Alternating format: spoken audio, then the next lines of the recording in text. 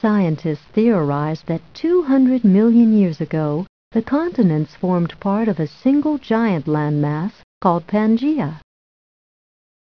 Pangaea split into two land masses called Gondwanaland and Laurasia.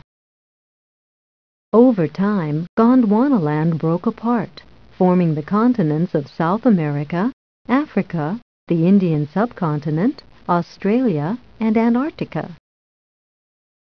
Laurasia split into North America and Eurasia.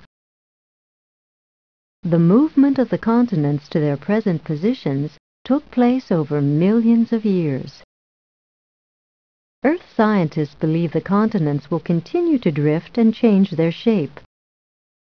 It is possible that 50 million years from now, the Earth's continents will look like this.